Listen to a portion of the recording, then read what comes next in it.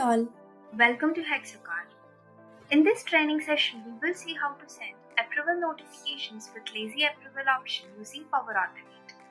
Lazy approval is the ability to respond to an approval request right from an email message or Teams chat without the need for the approvers to go to the underlying application such as SharePoint and Arc. As more and more people work remotely, lazy approval feature is in high demand, as it provides users with the ability to instantaneously approve or reject a request. Let us consider an example where project details are stored in a SharePoint list and projects have to be approved before users can work on the project.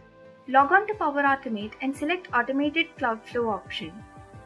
Give a meaningful name for the flow and in the Choose Your Flows trigger as when an item is created in SharePoint. Fill the below details for SharePoint connection. Site address. Address of the SharePoint site where the project details list exists. List name. Name of the project details list. After the settings for SharePoint connection is completed, click the New Step button, choose the Start and wait for an approval action. Provide the below details for approval step. Approval type. Everyone must approve. Title. Title for the approval. Assign to. Choose the approver field from project details list. Item link. Choose the SharePoint list link to item. Item link description. Give a description for the link. Click the action to add a new action and choose Update Item Action. Below details has to be provided for the action. Site address. Choose the SharePoint site URL. List name.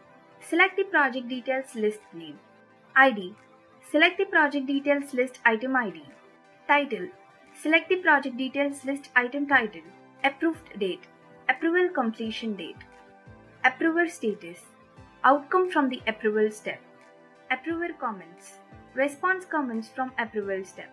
After all the previous steps are completed, click on Save icon to save the flow. When a new project is added to project details list in SharePoint, approvers will get an email notification. Email content will have action buttons for approvers to approve or reject the project and provide comments for their action without leaving the email interface. thanks for watching. Hope the session was informative. Kindly subscribe our channel for further training sessions and the discussions with us.